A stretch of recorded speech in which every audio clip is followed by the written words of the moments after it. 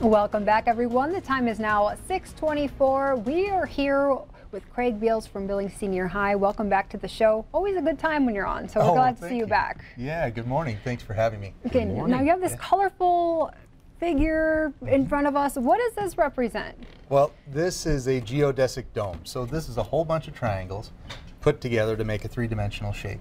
And what this represents is about 9 years ago, a math teacher, Jenny Combs, and myself, we challenged our students to make a geodesic dome. So taking geometry and turning it into something three-dimensional.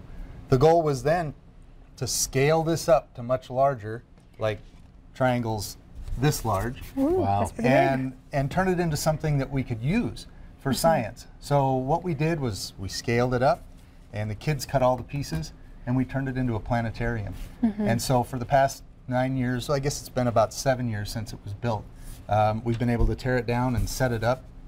And we were lucky enough to have you guys come out for a field trip. Usually field trips go the other way. We get to leave school. That's yes, right.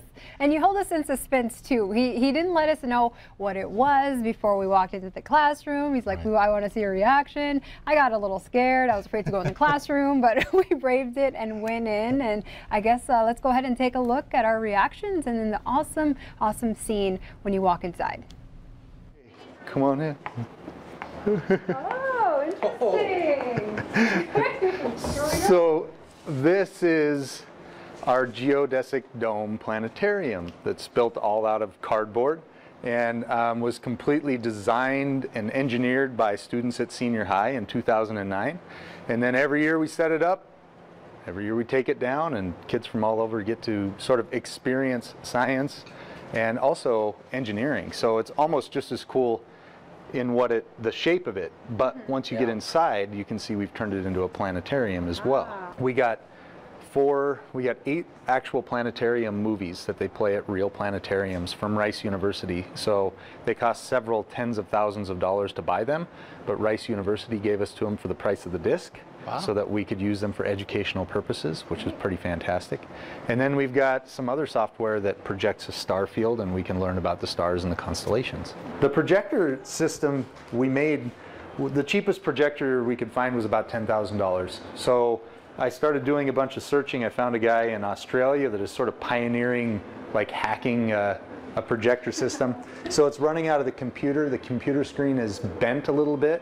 It's going into here and it's hitting this. I bought it from Custodial Supply Store for 15 bucks.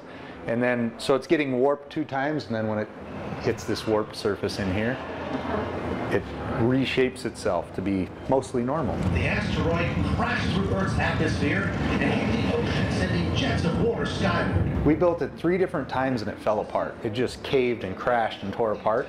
And we all sort of cried. We dried our tears. We started over. And that happened over the course of 3 months to be able to get to this. And now it's lasted for 7 years. And thousands of elementary school kids have come and learned about engineering and learned about science. And it's just been a really cool thing. So I think this is an important message for the community of Billings to see what our kids are doing. They're doing amazing things. Definitely. Craig, thank you so much for inviting us in here. Our minds are blown once again. Thank you so much. Oh, thank you. All right, we'll be right back after this break.